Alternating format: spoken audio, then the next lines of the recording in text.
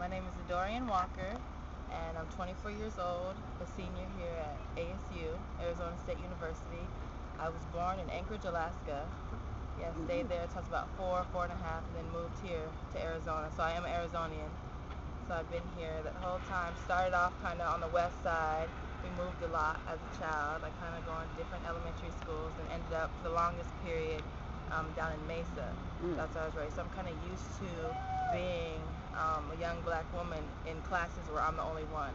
So I really was the minority and was kind of not the different one, but had to go through all the little things where it was kind of a little bit of culture clash, kids wanting to fill my hair and just different stuff like that, that you go through. But I think Arizona has so many opportunities and it's taught me a lot. My father is half black, half Japanese, so I have like a quarter Japanese in me. So I think it started kind of at an early age, just wanting the need for like just to have cultural inclusion and learn about different cultures and see what's out there. And I guess one day I was reading at work and actually work for Sheriff Joe Arpaio. I'm a detention officer in the jail, so that's bringing a whole nother aspect of so many different issues, elements, where I'm here, an officer, someone who now has a woman of color with authority, to tell people, they're not sentenced yet, but they have been, it's kind of on the, we don't know yet if you are sentenced or guilty or not, but yeah, so I'm seeing some different sides and getting some different opinions for those who are inside of a system and those who are out. So I'm getting to see two different things, especially with the immigration issues that are going on here, the racial profiling of they call them paisas, which are in there, which are the Hispanics who are from Mexico. So the Mexicans who are born in Mexico who are here, and they either are, a lot of them are in for either forgery or they don't have their documentation, so they don't have their citizenship, so they will go back. So that's kind of an issue that I'm kind of feel very important about, the whole building a border. I'm not sure if that's the right way to do things and to keep people out. It's still that separation. I feel that we need to do a lot more international work, and that's what I want to do with the relationship, especially with our border. Like, those are our neighbors, and there's got to be a way. If there's a reason for people, an influx coming to the U.S., there's something that's lacking over there. So definitely we need to get some things situated over there. So definitely international issues I'm interested in, have a passion for.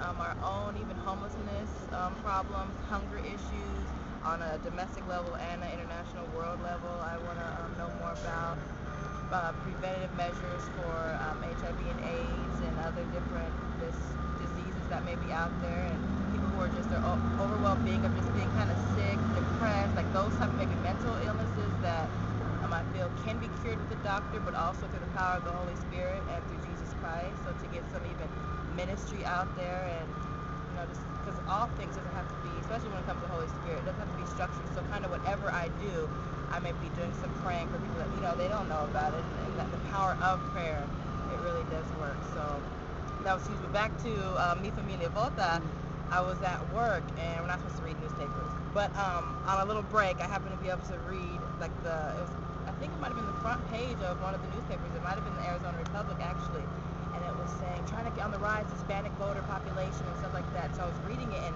just the enthusiasm from the words on the paper, I said, oh my goodness, my organization here at ASU, because I'm president of the Mosaic Student Union, which is a multicultural, and it's going to be like an umbrella organization since downtown is so new, to make sure that we have participation and that the needs and resources, whatever's being met for those students of color. So that's my organization here. And so I was like, this would be good for us to get involved with. I was like, Mi Familia Vota, we're not just focusing on African Americans, it's Hispanics, it's Asians, it's everyone else, Native American population. So with that, I contacted them. I just called them right away. I was like, I want to get involved. How can we meet? How can we set up? I want to go out there. And I learned about canvassing and their whole campaign and rallies. Like, this is a whole political thing that I had never even been a part of. So they introduced me to a lot of new things that are exciting and to push. And so I went out. We're in predominantly a Hispanic neighborhood. Knock, knock, knock. I'm this black girl, the only one with all the other Hispanics. I'm like, I'm going to learn how to speak Espanol. Yes, like, I'm going to be fluent in it. Seriously, I just think to be able to communicate, especially with languages, would be huge.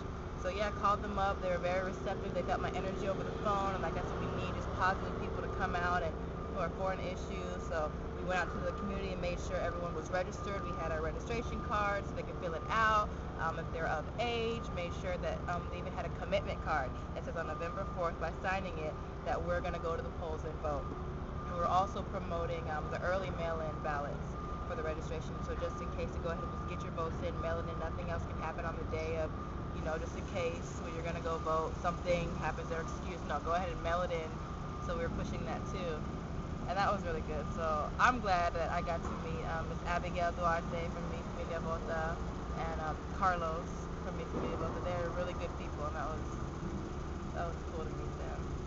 And just, I guess, a couple other issues, possibly, especially with the candidates that are running for president right now. The two of them, I don't know specifically exactly. I haven't researched it, which is still on me too. That's just me putting my priorities together. But I felt when I heard certain candidates speak, certain ones, them, their partner, their wife, touched my heart personally. It felt like they were reaching the demographics that I want to reach to, and that they want to see an improvement and a growth in that area. So that's who I base my decision off personally, and that's why I know who I'm going to vote for. And I just pray and trust that whoever's getting in this leadership position, they're going to do what they say, and that'll be for a collective whole, for both everyone on economic statuses that are the rich and wealthy to those who are poor, that we can all still work together collectively. And even changing our whole, I think it's an American mentality that has that whole individualistic approach, which I'm trying to get out of too, because I do have to take care of me while also taking care of others. So switching from the individualistic approach to more of a collective approach and community-based, I guess, mission, philosophy, way of life, put it into everything that we do.